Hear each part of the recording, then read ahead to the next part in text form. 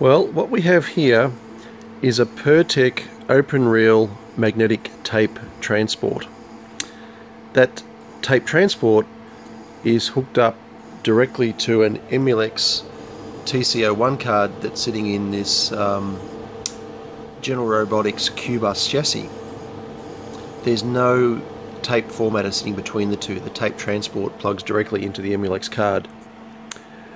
And on the right hand side here we have a console, serial console, that's running on the same QBUS system.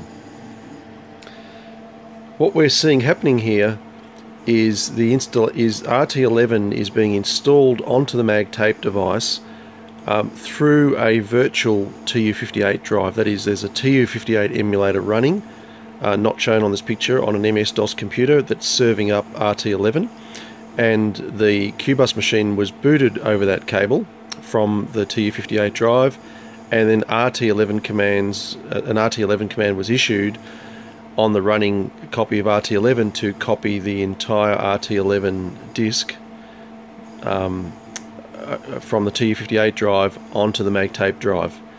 And so what you see happening here is that a file will come down the cable, it'll get written out to tape, and then the tape will stop while it goes and fetches another file.